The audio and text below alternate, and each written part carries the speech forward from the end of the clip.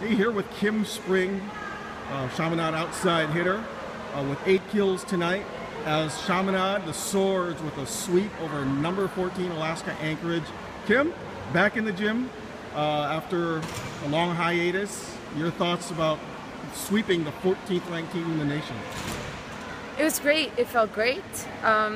We have a lot of young players on the court. We have 2 young players, very young players on the court, so that's always an adventure, and it went great.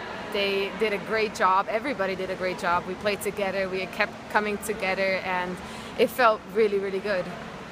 Your accomplishment today, you also said an individual accomplishment, 8 kills, as I mentioned, puts you 7th all-time in Chaminade history on the all-time kills list.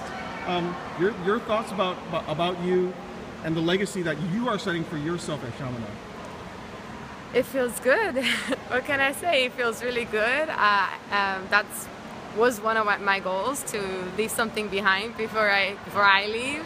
And yeah, 8 kills, but other players had 8 kills too. That just shows that everybody is capable of very good things, and so it's great. 2 other players with 8 kills, another with 6 kills, 2 more with 4 kills each.